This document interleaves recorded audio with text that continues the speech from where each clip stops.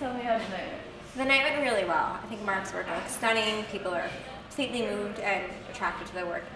He had such great support from his family and his friends and his collectors, and from many new people as well that strolled in for the opening and that are regulars who attend the gallery evening events. And it was really fun. There was great conversation, and to be able to just watch so many people look at Marc's work and experience it and have Marc to talk to about his work too has been really awesome. And I think that everyone else would agree too. Cool. If someone hadn't seen his work at all, would you kind of give us from your depth of experience? Would you explain it to us? A lot of people haven't seen his work because this is such a brand new body of work that I think only his closest friends and family and some fellow artists as well had the opportunity to experience the levels and depths of this particular series. And people are so amazed by it. They're moved by the portraits. The message that the portraits communicate is a very strong one, and I think it's a very relatable message to support throughout change, and that's, I think, a big aspect that Marc's trying to communicate through this work. And then the technique, the medium, the application, the methodology, these are all things that people notice right away, and they can understand, which I think is very special. Oftentimes when people aren't familiar with art, they look at an oil painting or a sculpture, they don't know how that artist got to that point. They can't visualize, because they're not artists themselves, the steps and the medium and the thought process. But with Marc, this particular body of work is very understandable, both emotionally because of the layers that make up as human beings, but also the technique being the fact that the resin is such a large component and that it's clear and that it does reveal the layers and the medium that Marc puts in. And so I think that it definitely keeps people interested. They don't just walk in and look for a second and walk away, which is what you get anywhere. You get that at museums and at galleries and even in your own home if you have art up. In this case, they're looking at the face, then they're looking at the expression, then they're looking at the additional attributes that Marc brought in.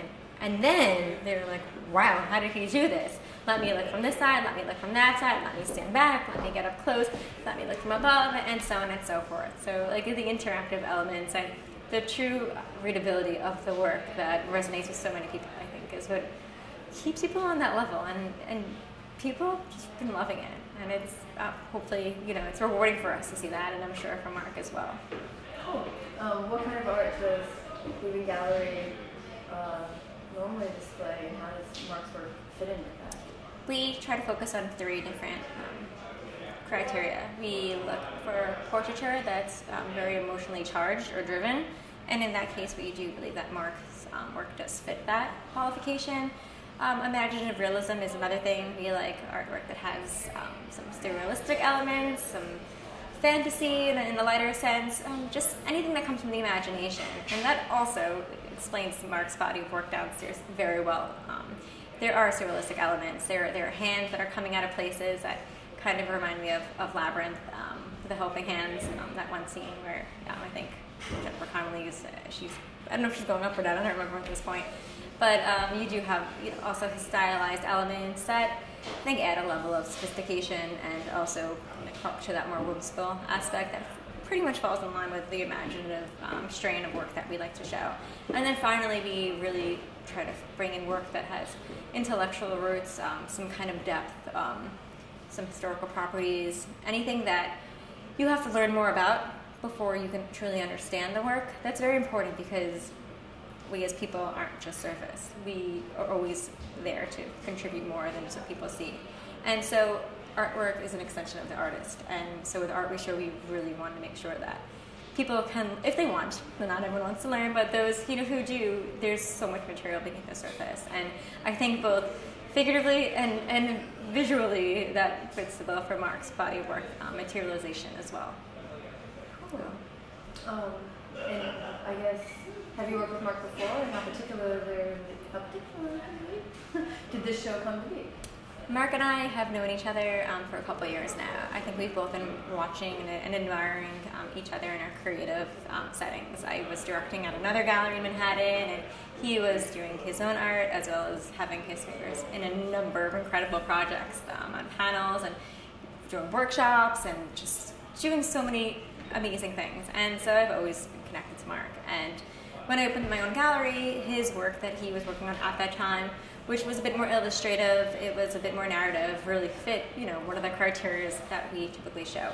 So we did bring Marc in for a couple group shows, and they were really great, and he created amazing paintings. And then one day he started this new direction, and I think that this new direction really embodies where he wants to be as an artist and where he feels most, not just passionate about, but most honest with.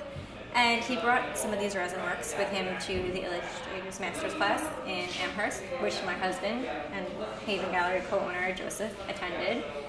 Marc was there doing portfolio reviews, and Joseph was there to learn. And Marc had these resin pieces, and Joseph saw them, and he was blown away. And he called me immediately, and he's like, Erica, you have to see these. He's like, we should really be doing something with these. They're amazing, blah, blah, blah. And of course I saw images of them, but because of their dimension and their multi-level properties, it was really difficult to understand how significant they were. And so he brought them home, and I saw them, and immediately I had to call Marc, and I had to ask him what he can do to show with us with this particular body in a larger capacity. Because with work like that, it needs to be seen. Some artists, I understand, want to stay to the internet and just have JPEGs float around and maybe make some sales that way. And that's sad, because artwork should always be experienced. But in this case, when you have these multiple dimensions and you have this sculptural quality that will never be understood through just JPEGs alone, it had to be exhibited. And it's not just a medium, it's a subject, it's, I think, the personal power and just being that Marc himself put into this work. And so Marc was like, I could do it. He had already started a group of pieces, and it was just a bit more time than he needed to finish the series, and he did it, and here we are, and they look beautiful. And again, everyone's been moved and stunned and amazed. So, as a gallery owner, how do you feel, what's it like to see someone come in and see their first reaction to the piece? it's probably one of my favorite parts. You really get to understand.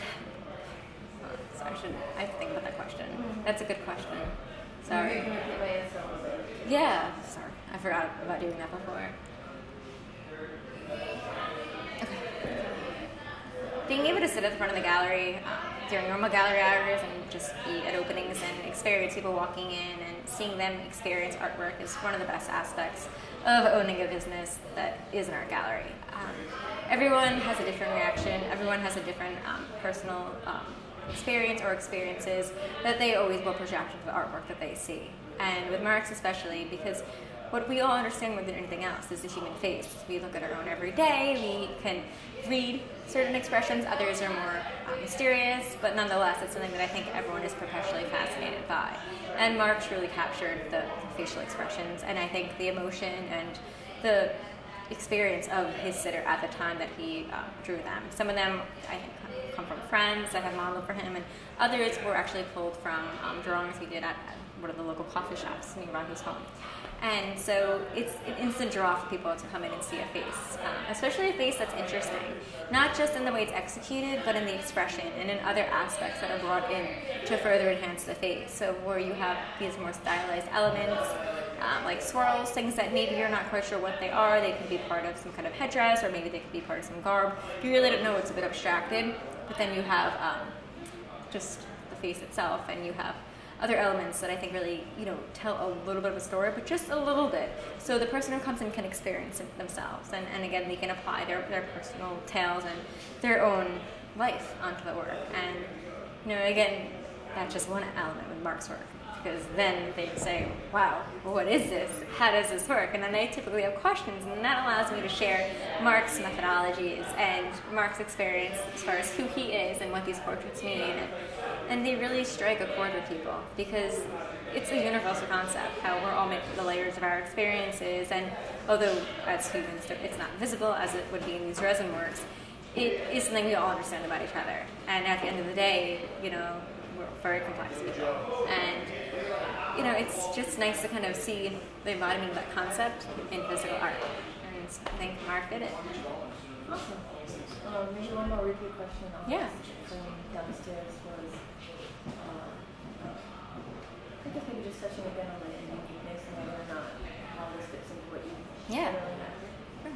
So Marc's resin works are unlike any other work we've exhibited at the gallery. We've had other artists who have used resin, but it was more so either in a finishing application or just in a smaller amount. The dimensions weren't as significant as they are in Marc's work. And what I really like about Marc's work especially is that it's such an experience. It's interactive for the viewer. They have to walk all around the work. They have to experience it from the top to the bottom, to the side, to the other side, from further away, to come up close, and then even looking at the show as a whole, because each piece has a different shape, each piece has a different level of depth.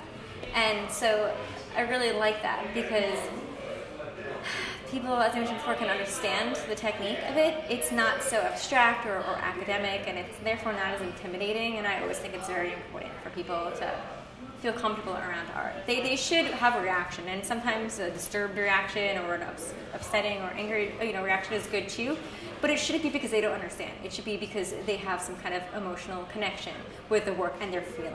And the artist is putting their own feelings into that work.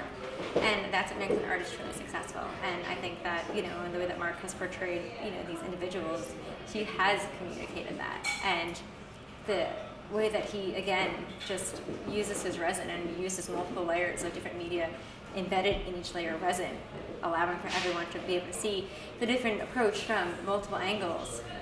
It's just so interesting, and it's so beautiful. And it's, again, so significant and relatable that it just hits every aspect.